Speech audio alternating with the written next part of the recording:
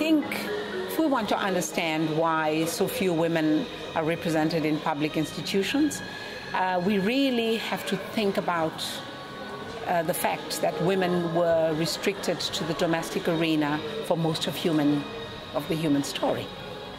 It was history. Here's the story in the public. All the institutions were occupied by men exclusively.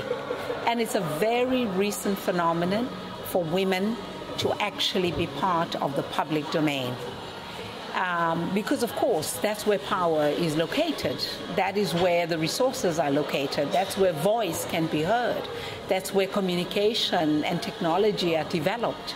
And so the point I was making in my presentation is that exclusion is an active, systematic process of keeping women away from sites of power by constructing them as mothers, as wives, as private individuals who belong to men, in families which are constructed as natural places for women, women as feeders, as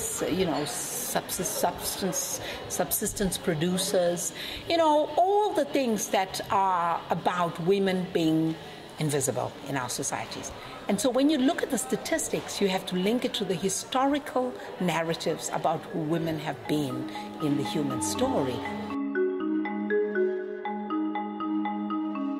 20 years, women have increased by 10 or 15%. It's tremendous, given that for thousands of years, women were invisible. They were locked away. And in many societies in the world today, women are still very privatized within the key patriarchal institution, which is the heterosexual family, and their bodies are hidden away, not only on the basis of religious norms and beliefs, but also in terms of the privatization of women's bodies as men's property.